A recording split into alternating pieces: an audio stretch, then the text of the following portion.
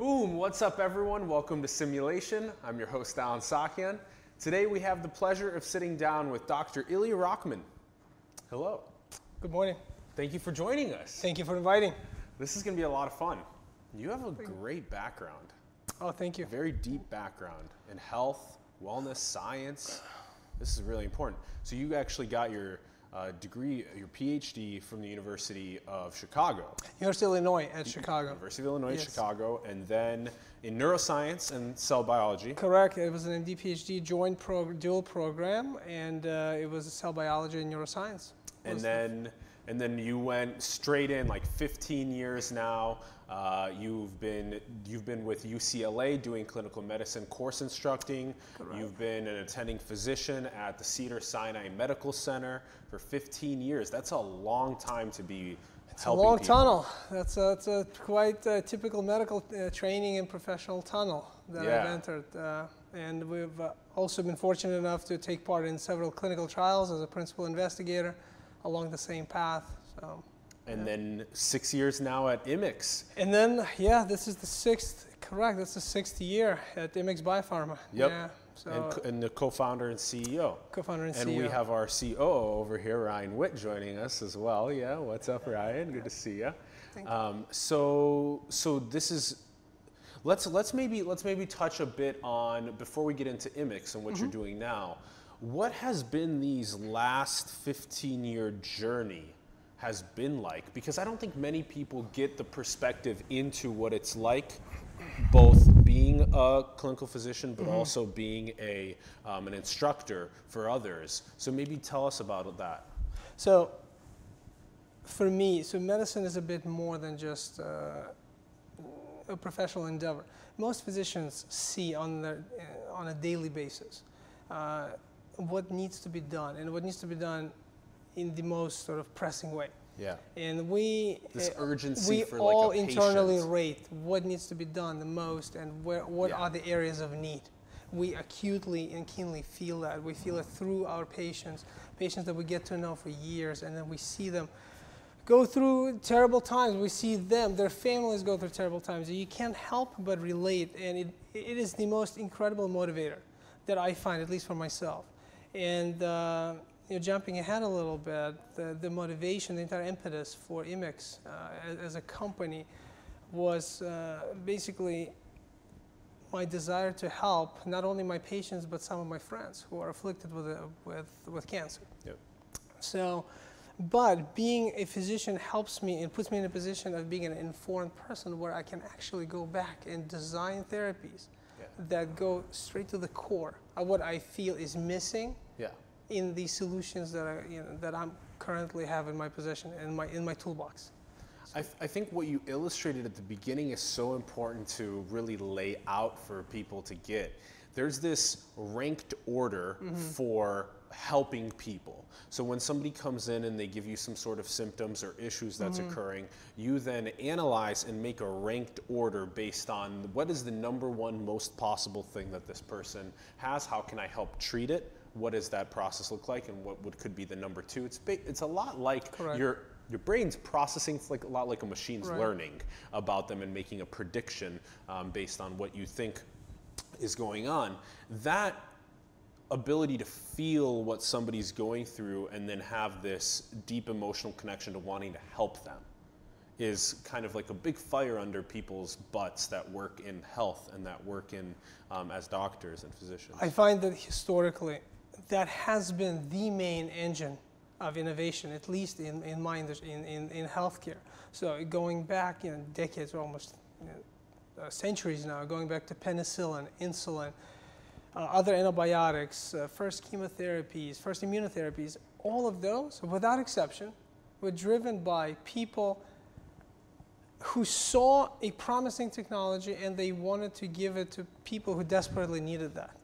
So, and I would venture to even advance that most of those products that we now consider foundational and sort of the founding fathers of our technology had a hard time being commercialized because they did not come to us as these godsend commercial messengers. These were not the most ideally positioned products to be commercialized at a time. So I'd venture to guess that it was the human motivation to help other humans that actually forced and brought into being these revolutionary, life-changing, at least for me. I mean, having pneumonia a couple of times as a child, that measly penicillin probably saved my life a couple of times easily.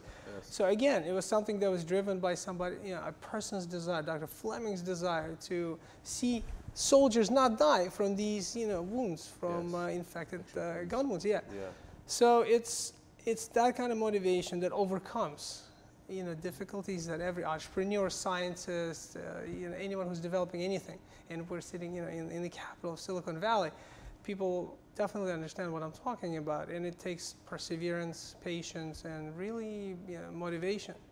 It's probably one of my favorite things about the people that sit across from me in that chair is when they speak from a place of heart and from a place of soul, when they say that I'm doing this because I care about other people, I care about making the world better, and that has been a continuous theme in people trying to make especially health better for people over time.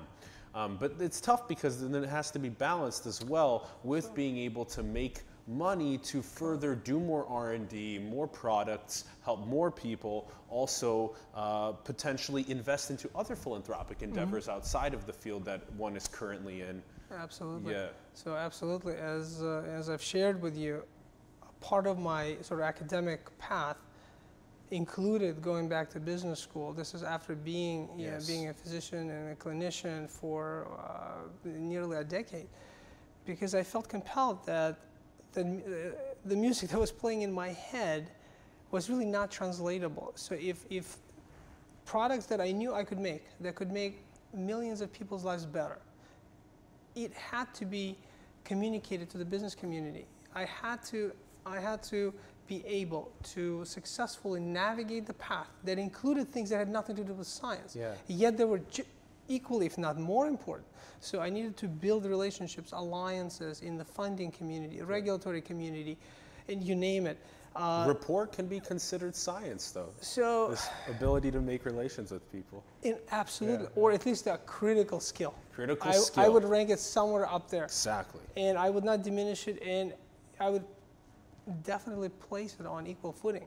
Where foundational technology is fantastic, but not being able to make it translatable, understood what the value of the technology is, not being able to build alliances in order to deploy that, to bridge the gap, with the valley of death or whatever you want to call it. It's a gap of communication more than anything else. So that what's prompted me to go back to business school, so I can then translate and put my ideas into terms and lingo that was understood by folks that I needed to bring to my side, to guide me, to help me, and to make it a reality. So again, jumping ahead, that was the real luck, success, whatever you want to call it, of being able to bridge the valley of death that my company has fortunately been able to do. I'm really happy that you went through that process, and we have companies like IndieBio here that focus on turning scientists into entrepreneurs. And that whole process is, like you said, pairing together the science with the people skills at the same time. What would you say is, before we get into Immix, what would you say is probably one of your favorite takeaways from teaching and from being a clinician? What would you say is one of your favorite takeaways from this last decade and a half? Many people have proposed a similar concept, that the only way to truly understand any subject is to be able to do it or teach it or demonstrate it. And I'm paraphrasing a lot of much smarter people who have said this before. And I find it incredibly, gratifying to see the flicker of real happiness in the eyes of these young aspiring students when they grasp the concept, something let's say they didn't understand before, or they consider difficult, challenging, not very applicable. But when you make it visually understood, and when you show them the relevance to saving somebody's life, to making a diagnosis, to making a difference between life, death. They see how applicable it is, and they see when they understand that. That's some of the most gratifying things I've ever seen in my teaching career.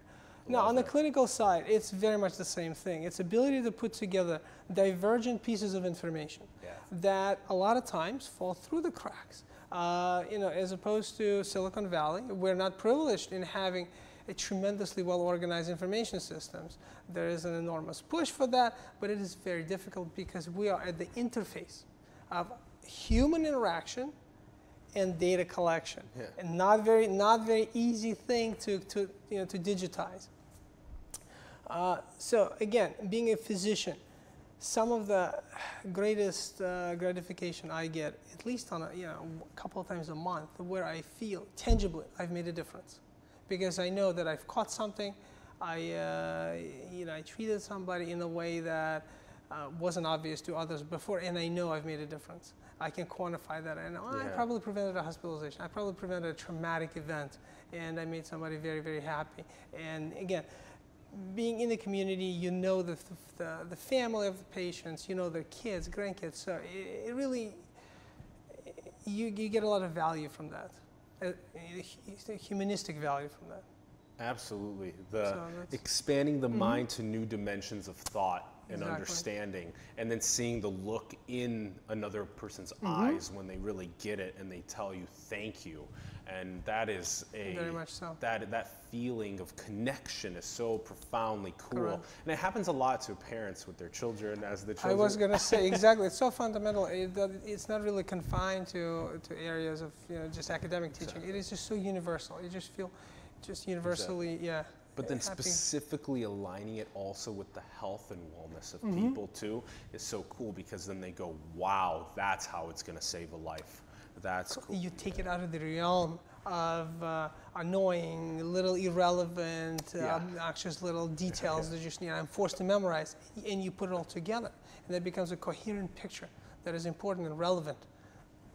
So one of our close friends and one of the assistants in the production of what we're doing, his name's Ryan Cotton, and he focuses on biochemical pathways and pharmaceuticals, and so he showed me this insane. It's a maze. It's a maze with networks and and then all of a sudden, there is finally something that you see that's applicable and understandable, and then you're like, aha, that's how that makes sense. So, okay, so now let's talk about what's been happening these last couple of years. So these last 6 years, you have 2 drugs in preclinical. So we currently have the entire pipeline is 3 actually. 3 drugs. One is imminently entering human trials. The second one is not far behind.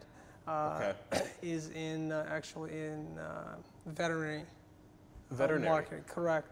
And the third one is in the wings.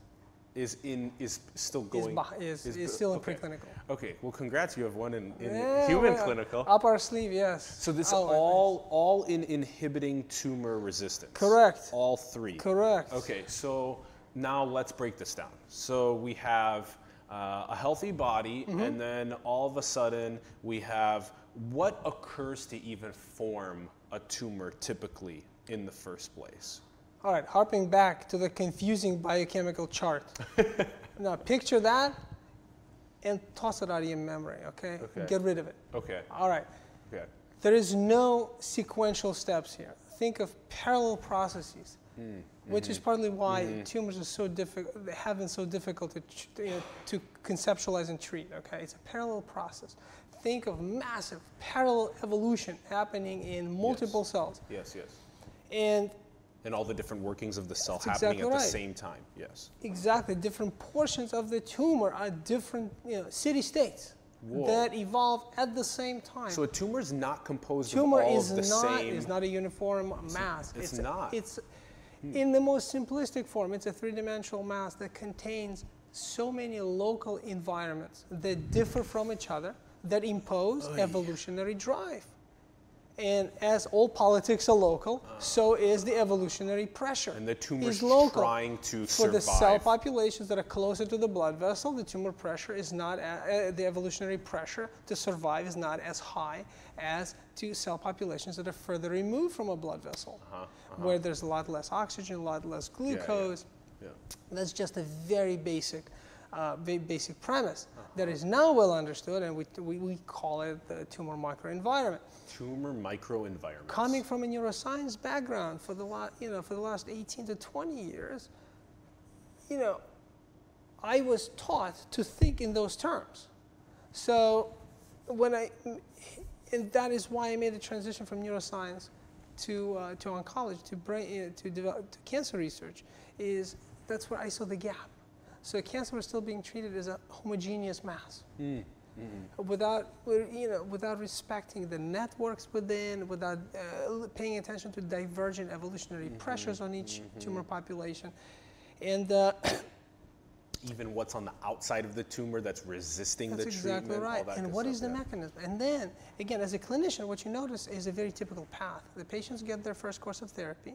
Almost universally, tumors shrink. And almost universally, and I'm talking about metastatic cancers, almost universally, cancers return 3, 6, 9 months later. And then they are progressively less responsive to anything that we give them. So what exactly are we talking about right now? So we gain some sort of a cancer cells or tumor, Correct. and then there's a treatment. And There's then a treatment. what is that treatment So normally? treatments usually, still, with the exception of few tumors, in the metastatic setting, still include radio and chemotherapy.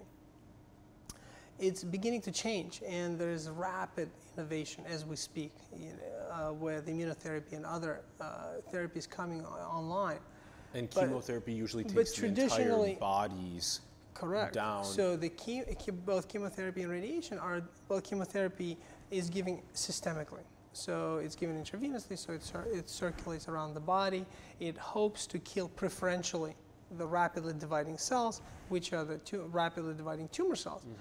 And it does so, but at the same time, because it's a toxin, it induces the very resistance mechanisms that then produce the next generation of the resistant cancers that return, 9 months. and they're no longer sensitive. And they're no longer sensitive to multiple other lines of treatments. They're no longer sensitive to chemo, they're no longer sensitive to radiation, and they, a lot of times, no longer sensitive to immunotherapies as well. So the question that interested me, how do we break that vicious cycle? Yes. And as it turns out, if you dig into basic science that's been around for a little while, unfortunately, some of the literature doesn't come from the oncology literature itself. So you have to sort of expand to other areas of scientific sort of disciplines. And you look at how evolutionarily preserved those resistance mechanisms are, then you begin to actually get curious of what if you can tamper those? What if you can inhibit those? Yes. And could we attack them so that not only your standalone therapy, but other therapies Correct.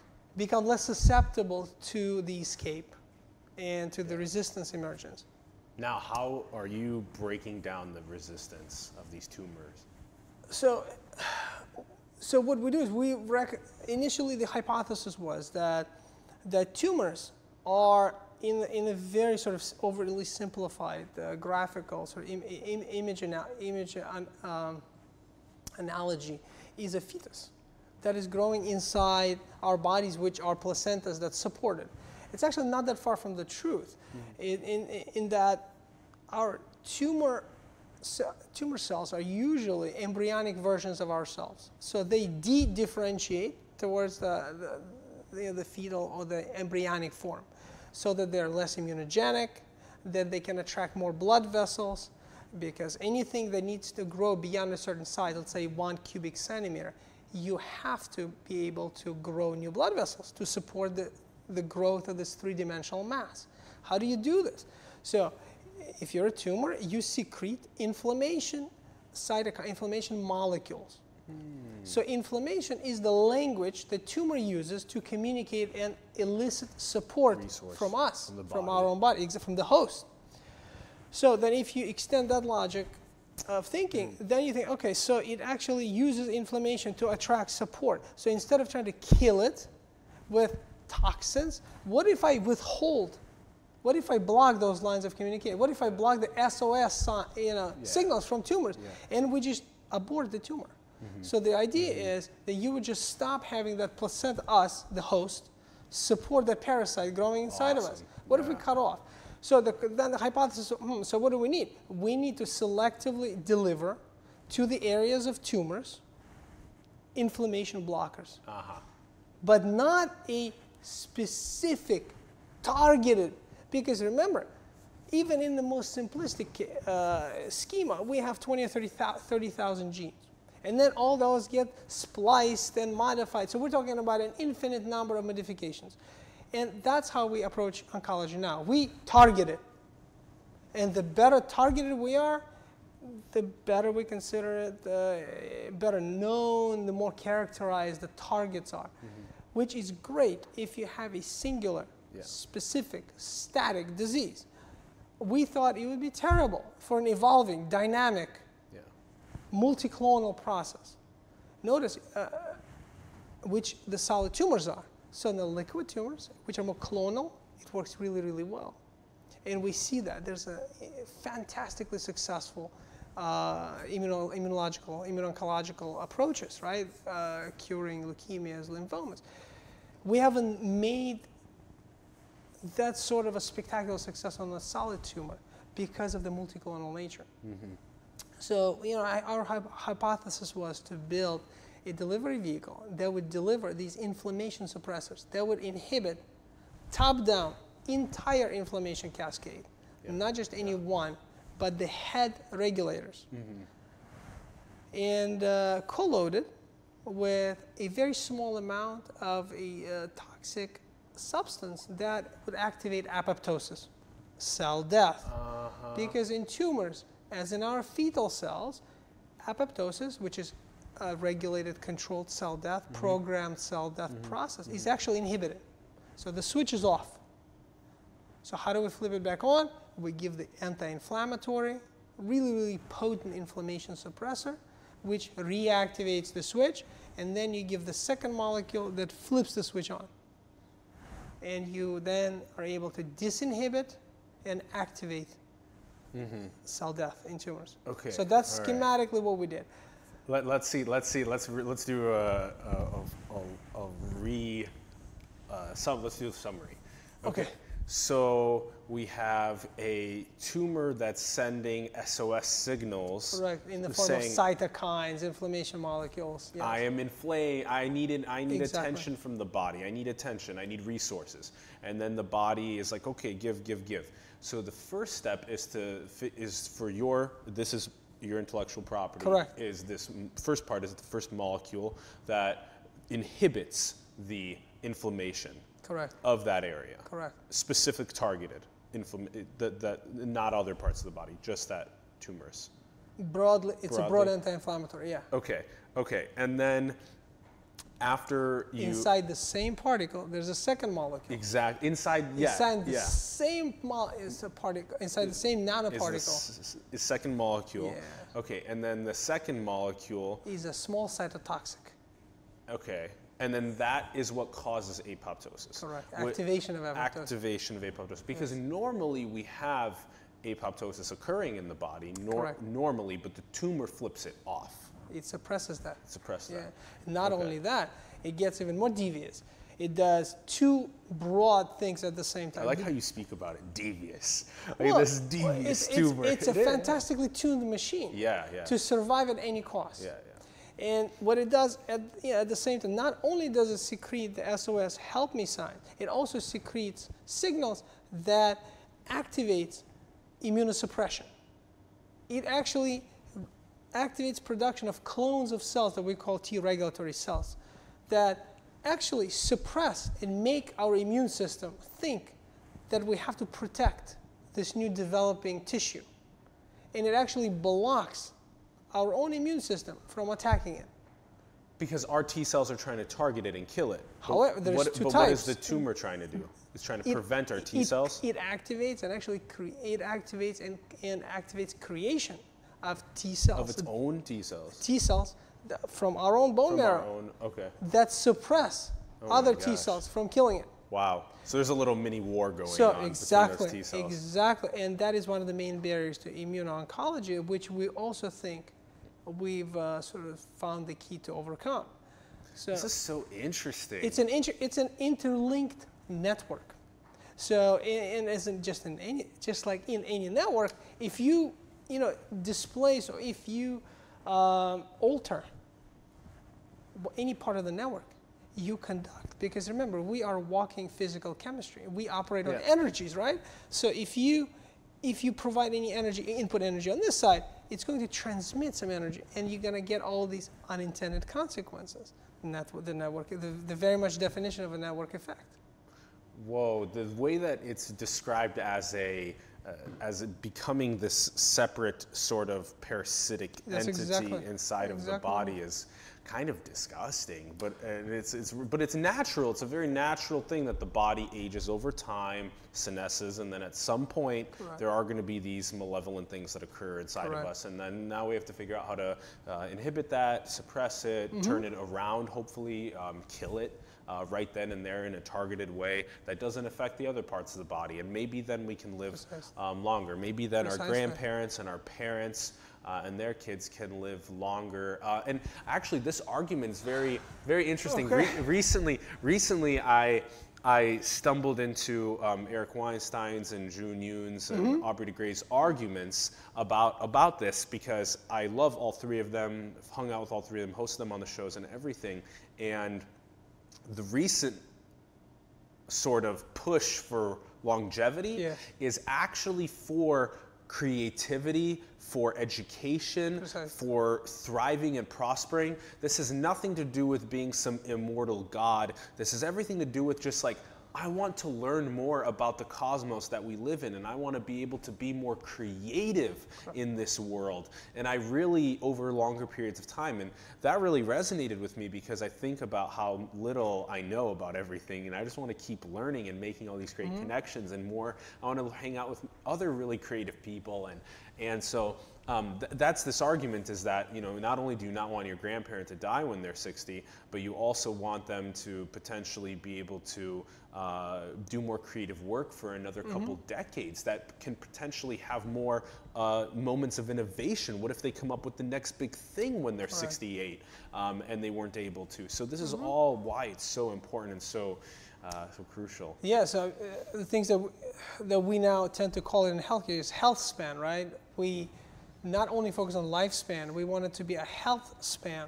So you want to extend the functional, high-quality years. Yeah. Why? So from my past life of neuroscience, we know that with age, brain is a funny machine. It actually gets better in terms of creativity, in terms of finding novel solutions, because we're able to make new collections, new connections based on the synaptic plasticity, stimulated and produced by our experiences, by integrating visual, auditory, and all kinds of cognitive inputs. So I very much support that vision, and I see that in action also. How can we retain the 13-year-old homeostatic capacity until we're 80? That would be so amazing. Like, you're 80 years old and you just like don't feel, your body comes right back to equilibrium much better. So now let's go deeper into this. So in the moment of my body, let's say turning 40, let's just start from that point quick. What actually occurs in the first formation of the tumor? What's like the first sign that the tumor has started? You actually reminded me of a great point. Okay. So if we go back to, and we actually consider tumor initiation or origination in its more holistic sense, I think it would probably be useful to reframe it a little bit and get away from the hyper zoomed in focus on the tissue where the tumor comes from, how most of us think about tumors now, and actually think of it in terms of it takes two to tango.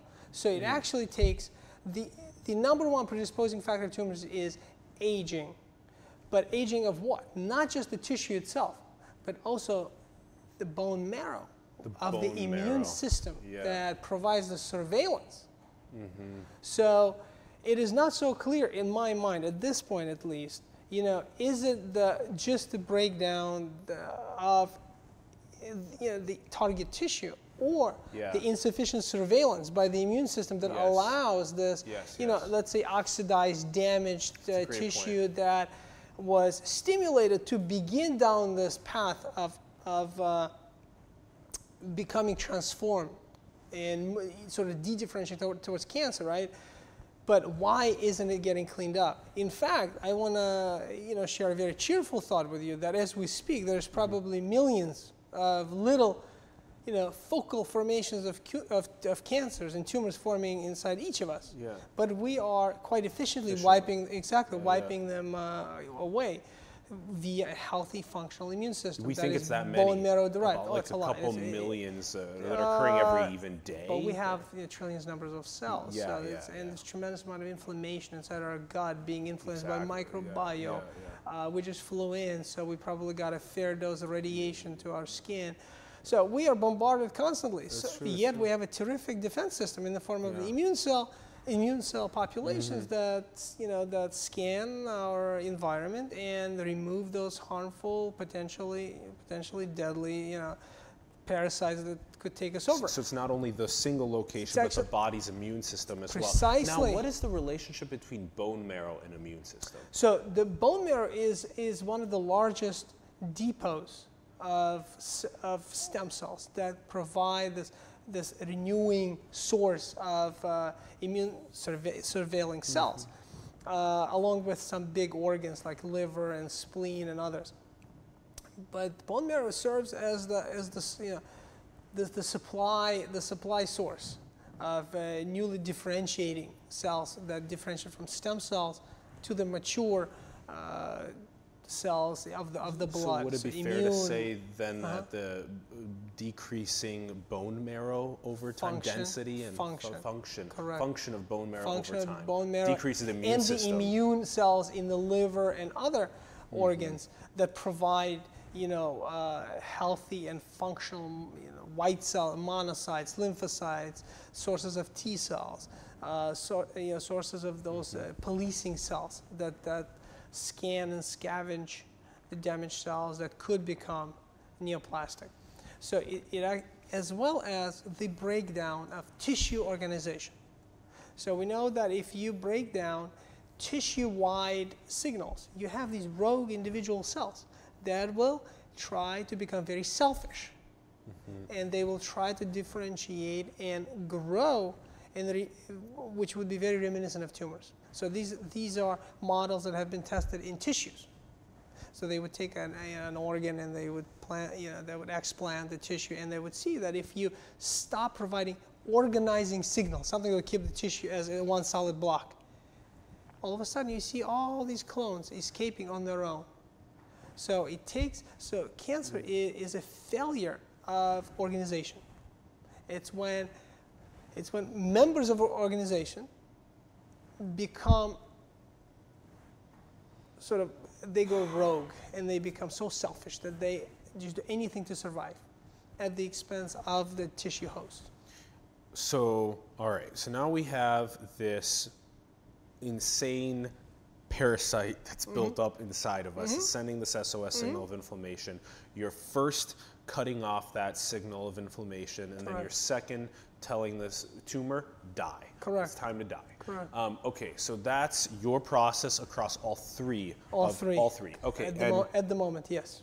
Okay, and so the one that's in human trials. I guess maybe a good question to ask is, between those three, if they're all they are the same two molecules that are doing the same platform. They contain the same anti-inflammatory. One of them contains an antibody fragment that targets, so on the surface, that targets this particle to be taken up by tumor cells with even greater affinity. We've engineered that so we can target it to the brain a bit more, and a bit more to cells that are harder to reach. Okay. So different parts of the body is the different three? potentially. Okay. But the core of the Okay. molecule is the same Got it. Okay. between the first two molecules. Okay. And okay, so now the one that's in human human clinical trials now. What was the success in the mouse trials? Tell us about what the results were. So again, going back, so initially when we tested our hypothesis for this approach, so we wanted to see would it work in tumors that just from my personal experience were near and dear to me, and we tested it in metastatic colon and ovarian cancers. Mm-hmm. So we took cancer models, cancer cell lines that were made resistant to doxorubicin. So they were growing just fine in the presence of chemotherapy, and we then took these clones, implanted them in mice, allowed them to grow, to take, and then we gave our drug. And our drug, incidentally, contained at that time about 3% of the currently used doxorubicin. So even when 100% was resistant, we were able to completely block the growth of those tumors at about 3%. Wow. The dose, correct. So that served in our minds as sort of validation of principle. And that was in the beginning. That was the blocking the SOS signal. That was the blocking the SOS and activating the apoptosis. Did it die too? When we increased the dose slightly, it did. Like to 6 or 8% or to 12 or? We started even lower dose. So when we increased the dose of the anti-inflammatory, not the chemo. The chemo dose didn't really matter. Yeah. What needed to be blocked was the SOS signal. Yes, so we were able to increase the anti-inflammatory component, maybe 50%. 50. Cool. Yeah. And then that caused the apoptosis. And that caused apoptosis and shrinkage of breast cancer model. Wow. Which was at that time also, actually still remains quite difficult to treat, even in mice. Did it fully die or it shrunk? So it shrunk. It shrunk. It shrunk to the point of being barely, if noticeable, in the lab. But what was very interesting is that the persistence of the response was impressive. That's really important, yeah. So we went out to approximately day 50, which is quite a typical cutoff point in mice. And it translates to something like, somewhere between 3 and 9 months in human life. And the response actually persisted. So that was... Stayed small. Stayed small. And it didn't regrow. And how often were they administering? So at that time, we gave 7 injections. So every other day. 1 injection every other day. Every other day. 7 times. Correct. Okay. And that's it for the whole period? That's it. 7 total injections. The concept was that if this is indeed a unicellular selfish cells, de-differentiating, evolving cells, they are evolving towards a unicellular status, so single cells, which is a parasitic or bacterial infection. And we should treat metastatic cancer as such, as a really severe infection. How do we treat infections? We don't give them a whopping dose of anything once. We give them appropriate dose of antibiotic intravenously for about a week. So that was the conceptual framework. We took that framework when we saw that we're getting fairly uniform response across 5 divergent tumor types. So we then, since then, we extended our studies from colon and ovarian to then breast, glioblastoma, brain tumor, multiple myeloma, and some others. One more solid. But then, thank you, Ryan. Then we were lucky enough, fortuitously, we were thrown a challenge. If we thought that our drug was so effective that we were offered to test our therapeutic in the genetic model of pancreatic cancer, KPC model, that model offers a unique advantage over everything else that we had done up until that point, is that that tumor model behaves very similar to a human patient. It is minimally sensitive to chemotherapy, almost not sensitive to chemo, radiation, and immunotherapies have had really hard time making a dent. So that, in our minds, that would have been the closest approximation to the human model. So we eagerly took up the challenge, and it was quite gratifying to see the results. At that point, we decided to make it even more realistic, because we wanted to subject the tumor system to a more prolonged exposure to our drug, so we can get at those pesky stem cells that have a very long life cycle. So if you kill it, if you hit it today, you know, they may be dormant for 3 days. They may not divide for a week. So that's why we wanted to go every day for 5 days, just like we would treat a really severe infection in a hospital. Yes. And we saw near uniform shrinkage, but not only shrinkage. When we cut those tumors, what we saw was essentially nothing but a scar with wholesale rearrangement of not only the tumor, but the immune microenvironment. So we saw disappearance of those suppressive T regulatory cells, which keep our good immune system out of the tumor.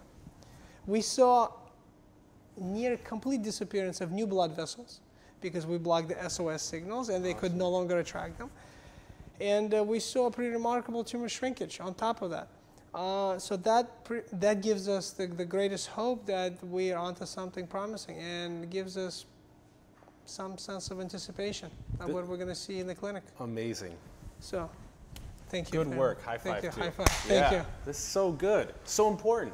This is a big team, right, that is able to do this? Very big, very diverse team. Smart team.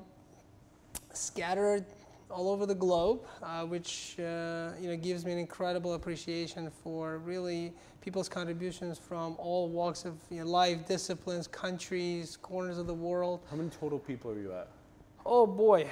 So while we grew organically, we ended up growing very quickly over the last year or two.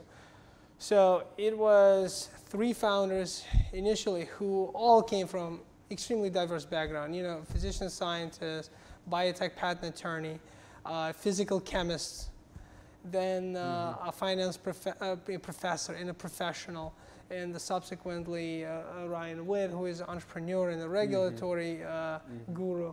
And from that point on, we're collaborating with the world's premier nanotechnology formulators, toxicology experts, clinical trialists. We are now proud and honored to have one of the leading oncologists in Australia lead our upcoming phase 1 trial, who is incredibly excited and understands the approach that we're taking. So it's a humbling experience, truly, to build so many smarter people around you and have them basically show us the path forward.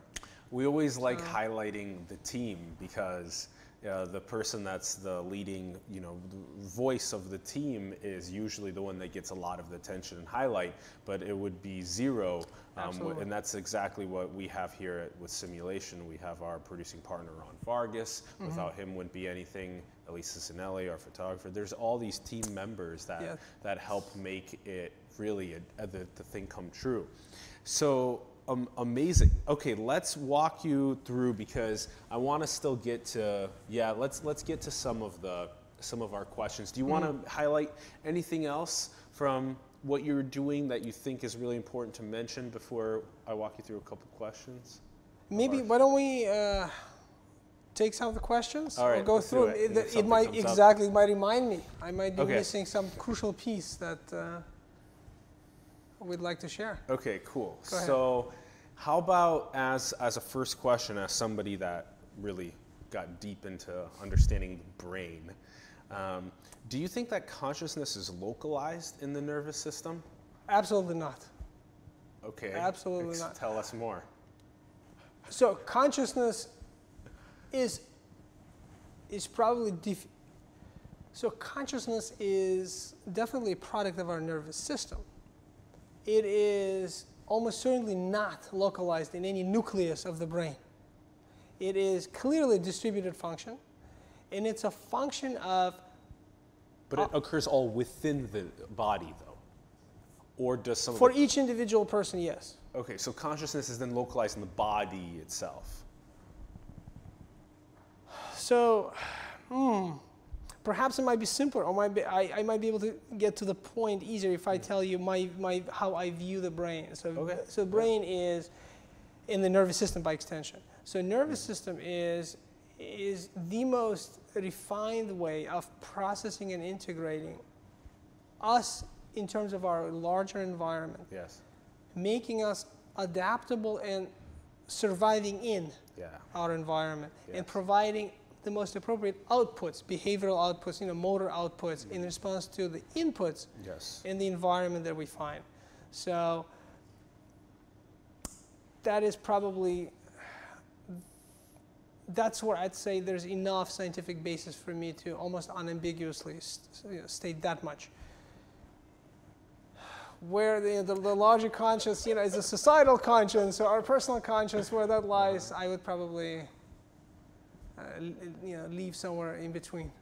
Yeah, so there's a line that kind of gets a little blurred out of once I get my inside consciousness, then there's maybe some sort of a line between your consciousness and mine, but then there's also some sort of a connection between the consciousnesses and even the whole Earth consciousness. And it's very difficult to disentangle because there's so many nonverbal cues that we are passing as we speak, passing between the two of us, that there are millions of waves, sound waves, visual waves, etc.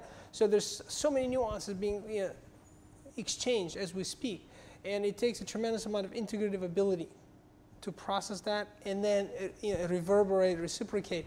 So that's why I think the incredible difficulty in assessing what that thing is, I think, comes from. Okay, that's good. That's good. That was a good answer. So, I mean, it's the most realistic answer I can give you without dumbing it down, which is an enormously complex subject. You did quite a great job at it. Do you think that the cosmos birthing the nervous system, the human nervous system into existence, do you think that this is the only vehicle of perceiving and understanding the cosmos, or do you think there are other sorts of these nervous systems around other stars? So do you think we're alone in that sense in the cosmos? I think it's very difficult to presume that we're alone. Now, every 5 or 10 years, as, for example, my cousin finds a new subnuclear particle. He's a nuclear physicist. Things that I can only hope to understand. Yet, somehow, distantly, I understand that there are levels of entire universes that I don't even understand. So, it's very difficult for me to imagine that this is the only way to perceive the universe, that this is the only universe that exists out there. Because how do we perceive? So our perception is limited initially by our sensory organs, which are only evolved to deal with a very narrow portion of the spectrum.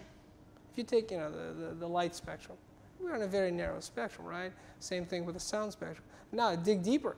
How many different sensory mechanisms you have in your technology?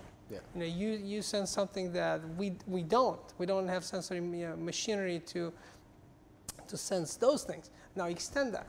I think it's clear to me that there are so many more levels out there that we're not even privy of at the moment. At the moment. And soon we'll augment our ability to feel and perceive, and that will be very fascinating as we're getting there. What do you think about this new age of genetic engineering that's coming into play? So even more specifically with potential augmentations in intelligence, in metabolism. Tell us. Fantastic. So this is one of the subject areas that I'm glad you bring up. I forgot to talk about. This is a beautiful example. So for the last 20 years, I've been holding my breath, right? Ever since the sequencing of the human genome. And ever since people kept tossing around the junk DNA, and my heart would bleed, because it was inconceivable to me that 97% of our genome was junk. Yet I couldn't reconcile. If you go back, not only between two individuals do we have a near identical coding genome. Correct. Yeah. But then when you go back to other species, we're like between 98 to 60% identical with some lowly little beast out there in the forest. 50% to a banana. Makes no sense, right? How is the rest of it junk?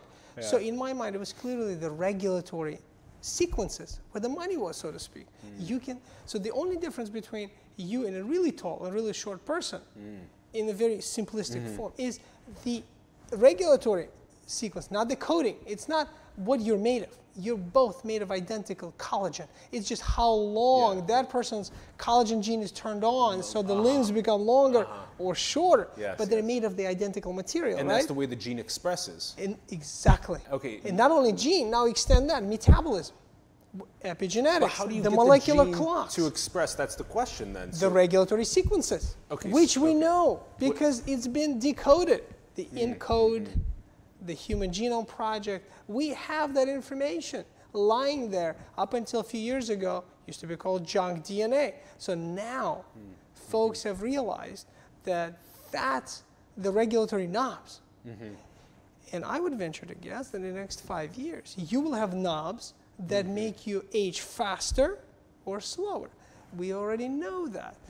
You know, metabolic measures, very primitive, first versions, you know, metformin, mTOR, exactly, calorie restrictions. It will slow you maybe that down. would speed up your metabolism, speed up your aging. You can slow it down by calorie restriction.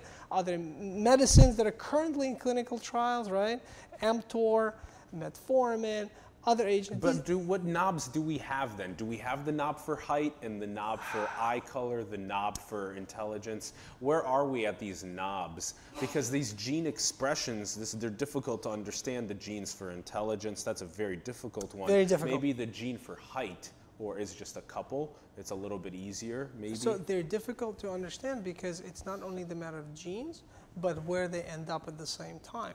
So as you're building a building, physical structure, you can't say that if I make one column taller, my building is going to be taller. So you have the coordinate, exactly. So when you start thinking in terms of networks and building holistic three-dimensional structures, you begin to understand, you know, how complex, yes, but you need the right framework, right? If you're not even in the same vicinity, if your framework is wrong, it's very difficult to get anywhere. If you get the framework right, then it becomes just a matter of machinery, technology, and tools, which are skyrocketing in complexity and ability to process information. So now I'm very hopeful that in the next 5 to 10 years, we'll probably have as much progress as we made in the previous 40 or 50 years in biotech. Yes, and it seems to continuously be happening in the last couple of decades, as these next couple of years have as much progress as the last couple of decades. And it's really beautiful seeing more and more energy and talent and resources being dedicated to that. A question about, what do you think, as a lot of wealth is being concentrated in just a couple people? 8 people have as much as the bottom 4 billion people. What do you think, even though the Pinker argument's true, everybody's slowly coming up, but all the technology is exacerbating the wealth inequality, what do you think is going to happen with that wealth inequality? So I tend to be this, you know, nonconformist thinker, you know, in terms of, I'm not sure which box I belong in, okay? So the inequality per se, I don't think is what matters. And I know that because I'm a big proponent, you know, big fan of behavioral economics. So I understand the heuristics and the little traps that we fall into psychologically, right? Listen, as long as the weakest and the most disabled member of our society has safe shelter, access to safe and nutritious food, and access to medical care, I think we've done a great job, right? So, but we don't now, and that's what bothers me. Now, me too. So, And actually, it's close to like a couple billion people don't have that. So that is a problem, right? Why it's a problem? So they're your family. So humanistic problem number one. You can relate. It's very inhumane. Exactly. It's very inhumane. You see other person suffer, you feel for them. You want that to change, to stop, right? But also, what you're doing is you robbing yourself of the ingenuity, innovation, and motivation that these folks could have provided. And they could have invented stuff. They could have provided things. So I don't tend to focus on the gap so much, as long as, so in other words, if I was, you're thinking about bringing the baseline. Exactly. So to me, that's number one. Clearly, fairness enters the argument no matter what, right? there's nothing we can do about it. That's just human nature. People don't like unfairness. You're right about focusing on the baseline moving up. I think that's a really good way to look at things. Absolutely. Then there's the other side of the coin of the conversation, which is that it is starting to look more and more like the end of the middle class, as though it is you're either picking the super rich or you're poor. And at that point, then a speciation seems to be what is going to occur. Well, you're destroying the fabric of society. And that's essentially what you're doing. And that is actually could be as bad as artificial general intelligence or biowarfare or any of these up and coming major controversies. And that, I can only hope that humanity, the political class, has learned from the experience of the French Revolution, the German, 1920s German society, the Soviet Union, the incredible experiment in torturing folks that I come from, and other societal experiments. I hope we learn from that by destroying the fabric where the majority of people can safely navigate the streets, can walk around without fear of being robbed by mobs of hungry, insecure, unprovided for people. So I hope we learn from that. Yeah, absolutely. Beyond that, we haven't learned a thing. It doesn't appear if we've learned anything. That's my pathological optimist, speaking.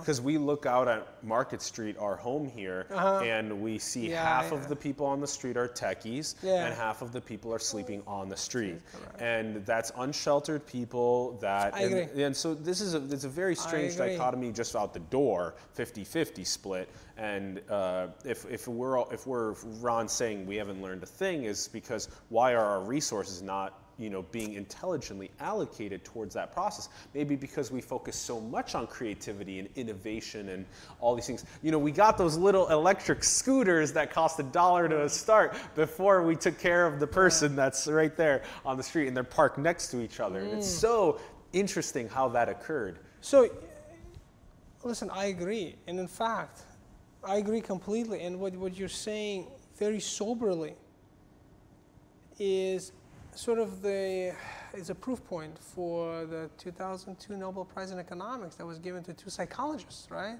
Kahneman and Tversky for behavioral economics. Such a good book. We don't focus. So all those fundamentals are not sexy. I don't know how to say that politically correct, okay? Those fundamentals aren't sexy. Aren't sexy. Nobody cares. That's a good way to put it. Believe it or not, no one cares about providing sufficient mental health, housing, all those logistics. Right? It's very difficult to charm people into providing social safety nets.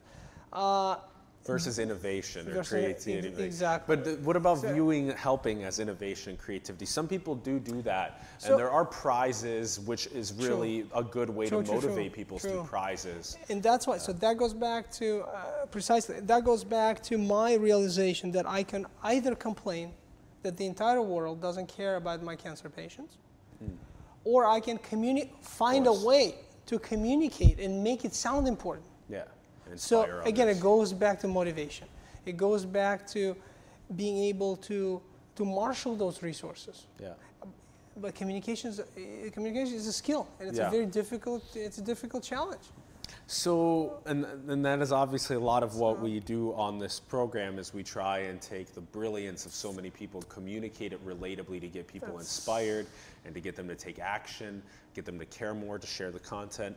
How about, do you think that we are in a computer simulation?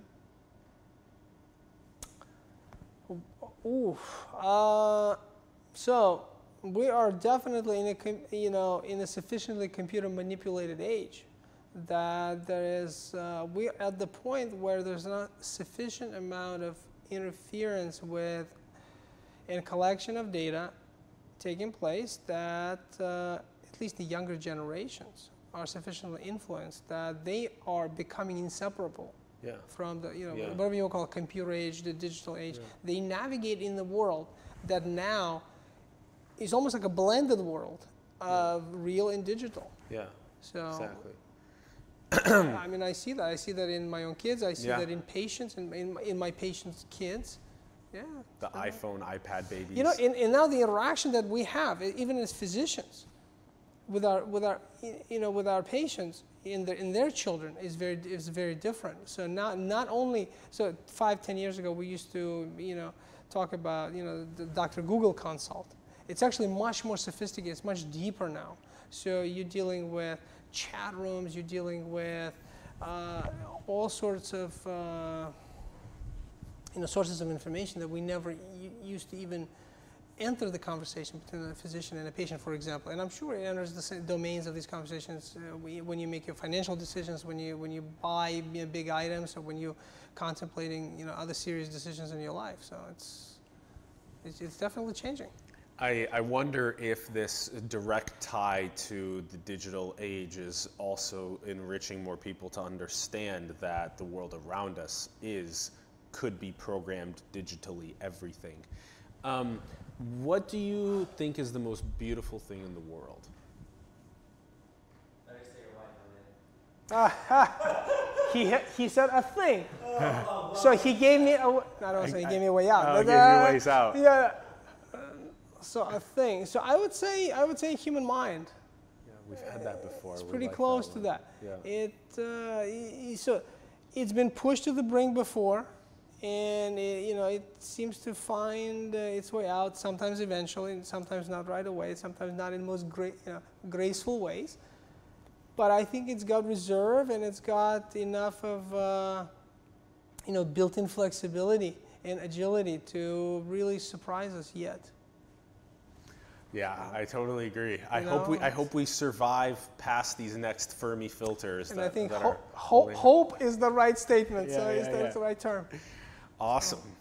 This has been such a pleasure. Did you have a good time? I had a great time. Thank you for very probing and interesting questions, and I enjoyed this tremendously. Good. I'm really happy to hear that. And we thank you and your team for all your hard work into pushing the brink of what's known and unknown between healing our bodies from what's actually occurring, the pathology. So you're right there. You're at the forefront. Thank you very much for doing that. And we hope you great success in your human clinical trials. Thank you kindly for inviting us, and I'm very grateful to my team, and I'm humbled by the tremendous work that they're doing. Thank you. You're incredible. I really enjoyed your mind and your time on the show. Let's close out. We'll close out to you guys. We'll say thank you for joining us. We really appreciate it. Give us a like, give us a comment. We'd love to hear from you. Subscribe, smash that subscribe button. Join us in the simulation community. We'd greatly appreciate it. We have the Immix Biopharma link in the bio. Go check them out. Reach out to them. Do join us on Patreon. We need your help. We need this to be sustainable. We need it to grow over time, to get more of these little highlight clips out there, to grow into a massive creative endeavor where we bring other brilliant people in to try and change the world and build a beautiful future and ask more of these thought-provoking questions. So join us on Patreon as well. Thank you for tuning in. Share this content with other people. Get them inspired to think about it. And we will see you soon. Thank you, Ron Vargas, producing partner. Boom. See you later.